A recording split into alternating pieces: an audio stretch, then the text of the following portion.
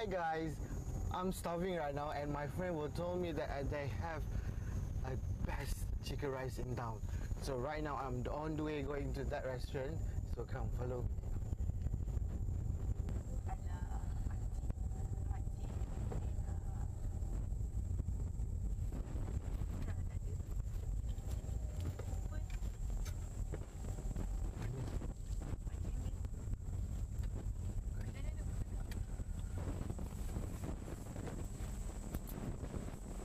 So we are here at the chicken rice guy. Behind me is the chicken rice guy that I told you, the restaurant. So it's located at section 7 Shah Alam. It's near from Unisel. So I'm so hungry. So what are you guys waiting for? Come follow me, go inside.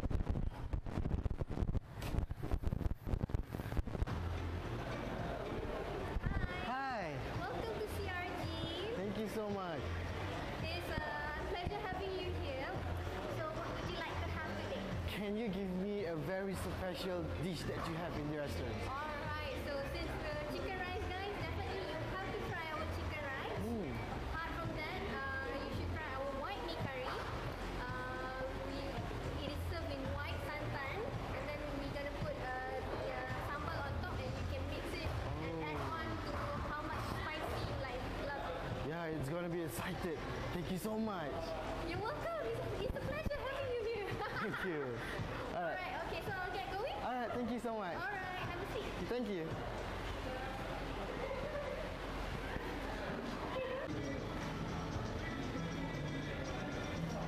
Hi, let me introduce you, the owner of the restaurant, Miss Lee. Hi, Miss Lee. Hi. Okay, can you please introduce yourself a bit?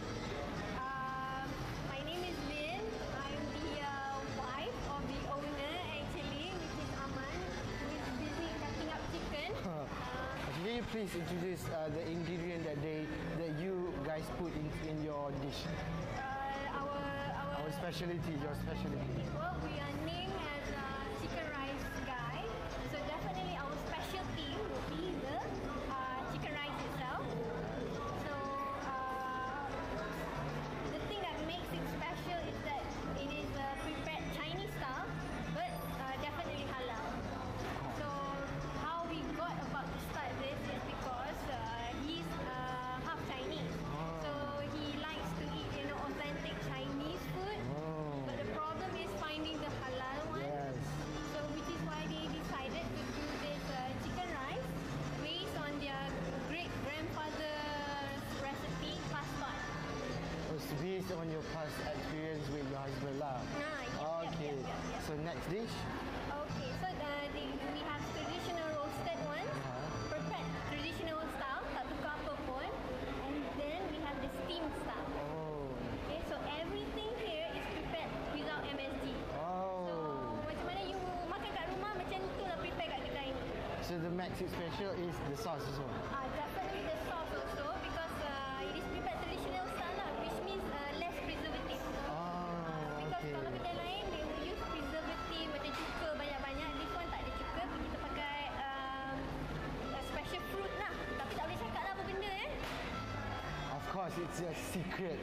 So next is the? Okay, then we have we call this mi kicap CRG.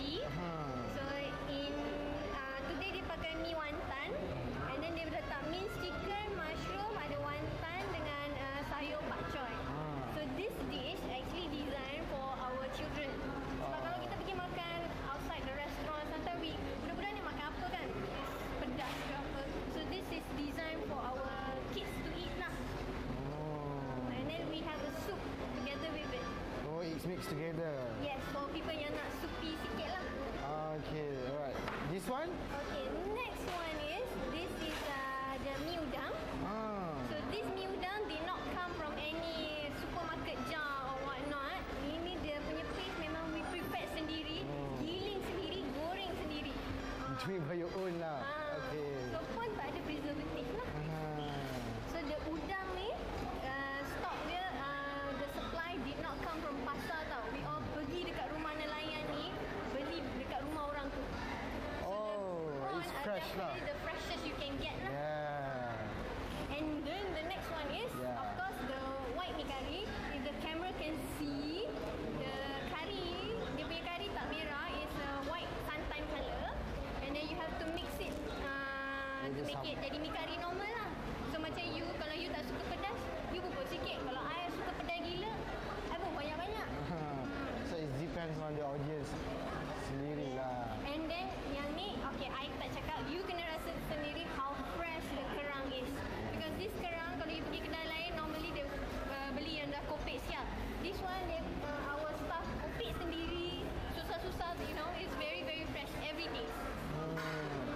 Okay, so now I'm so excited to eat this.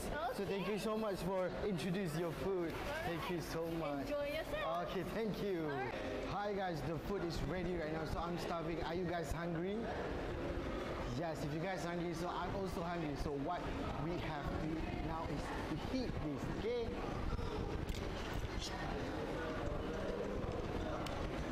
First, I will try the chicken rice because this is a really special dish at this restaurant.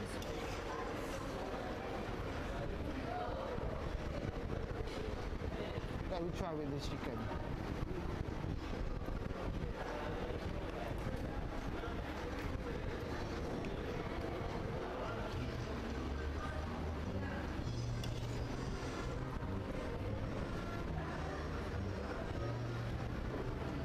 So what is the next special is what I think about this recipe is more to the sauce. The sauce is really special, and they say it came from the recipe from their grandparents. So the chicken is quite good and it's not too salty, and rice is really smooth. So it's really delicious.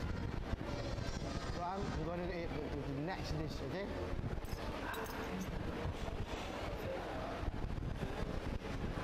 Ta-da! This is mee kicap. So we serve with this mushrooms, chickens, and mee wonton. So I'm going to start to eat this. First of all, we have to mix it.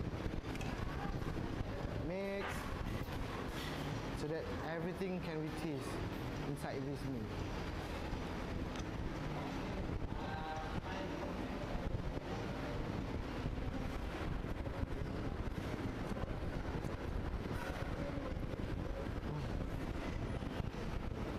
It's really not salty, you know. So it's suitable to children, kids, and much more. So everybody can eat this. The ketchup is really fantastic. So I cannot say anything. This is really good.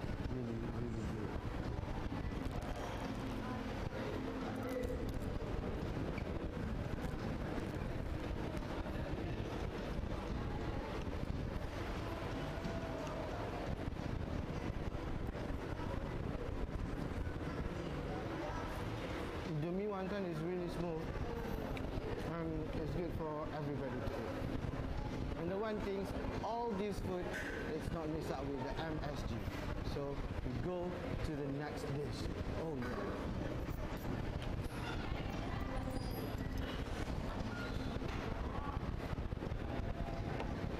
Okay guys, this is white curry. So they have a sambal in here and kerang, and they mix it together. So we have to kacau it first before we eat. With the sambal. So if you guys want a spicy, you can put a lot of sambal inside this.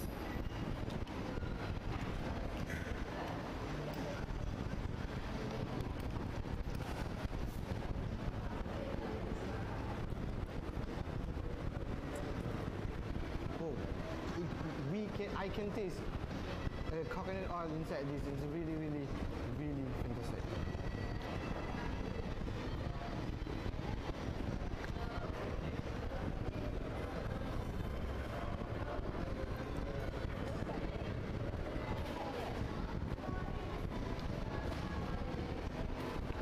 The meat is really soft, so it's good for everybody to eat, especially children. So it's not too spicy actually.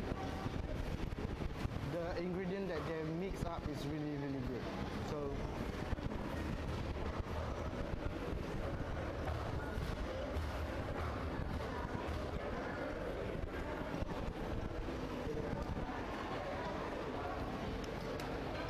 we go to the last dish here.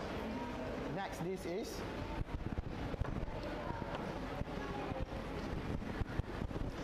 mee kari udang. So it seems good that we have to mix each other together so that we can taste all of this.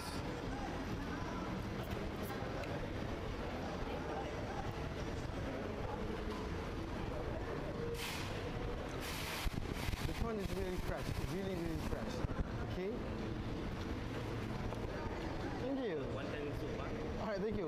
have want another menu in here. So after this we eat this first, okay?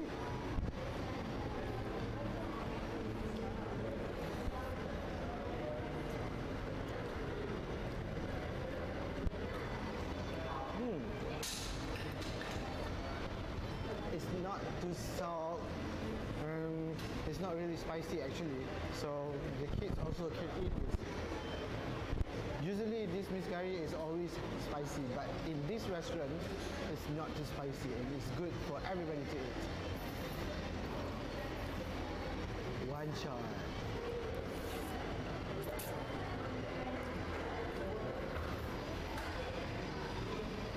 Okay.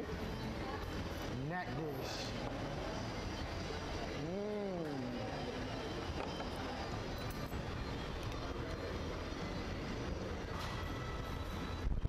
Try it.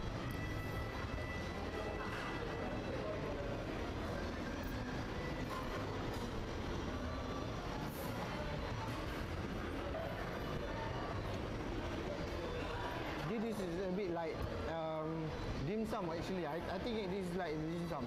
And inside this we have chickens and vegetable. So it's too smooth. Seriously, if you guys can see it's really smooth and easy to eat and easy to everybody.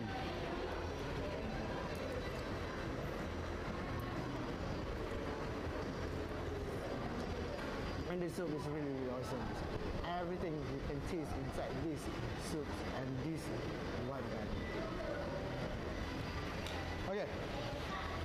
After we all eat this water, this drink is really, really. They say these are the special drinks. It's limau, ice limau. So ice limau is really special because of after we all eat this done. We can drink this and it can release us from everything. So I will try it, okay?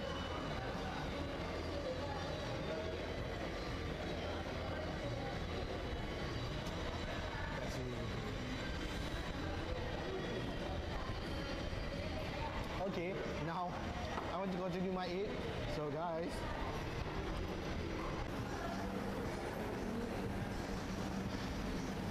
so after we all done with the main course, so now we go to the light bites. So this is the break and this is the buns. So this buns, this break, actually the kaya is came from Kelantan, if I'm not mistaken. It's far from here, you know. And after the originality of bun is came also came from Klang. And this is the buns, the original look, and after they cut it's become like this. So I'm gonna be try this, okay?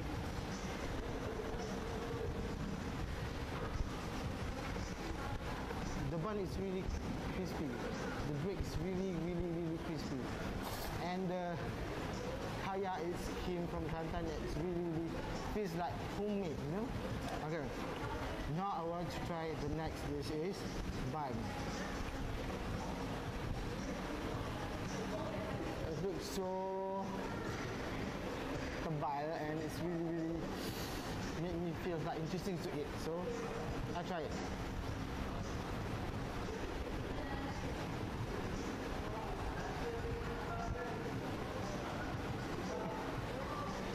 Seriously, this one is really fantastic. The kaya, the planta is really, really awesome. So it's come from planta also, and now it's time for coffee. This coffee also, the originality came from Ipoh. I don't know, but this is one of the special drink that they have in this restaurant. So I want to try it, okay?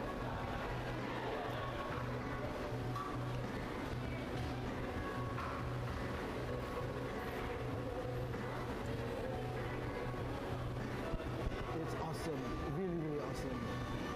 And I cannot describe it. It's really, really awesome. The coffee is really cheese, and it's good for me.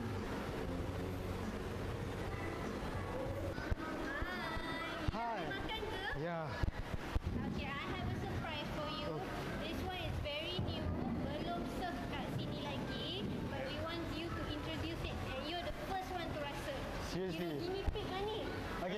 not, you just sit here and then you join it together and you can explain to them. Okay. Right. Have a seat. I brought the bowls. Alright. So, ni chef dia yang mereka benda ni. Yeah, we just. How about we pour you a bowl, let you try it. Okay. And Alright, okay, there sure. you go. It's a surprise for you. Yeah.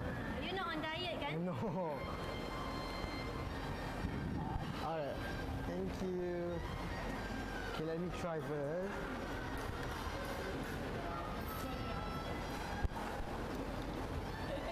Okay, rasa buah apa? Oh. Honeydew and it's really really creamy and it's really fantastic. Seriously. Alhamdulillah. Rasa lagi perabit-perabit. Here. While I'm tasting, can you please explain to them what actually the special things and where does it come from? It's, okay, it's made of a full honeydew. Half is blended with ice cream.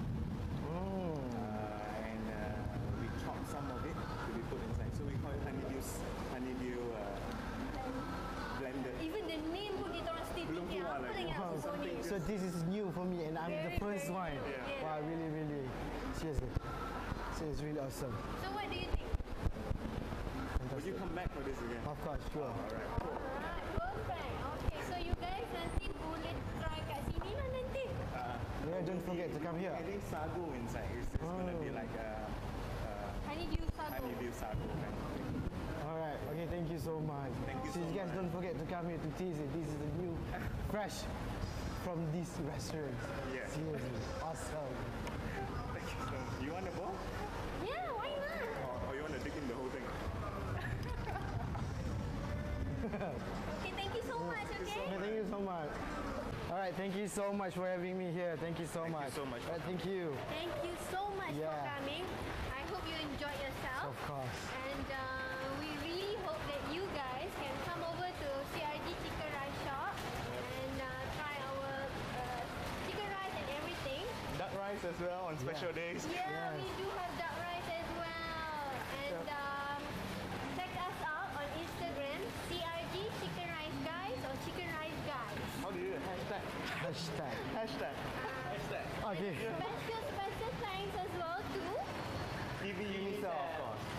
TV Unisel for having such a great crew and coming by to Giving us the feature, opportunity. giving us the opportunity. Alright. Thank you so much. Thank you so much. So my stomach is really full. So I'm Hazlami Othman reporting from TV Unisel. Bye-bye. Bye.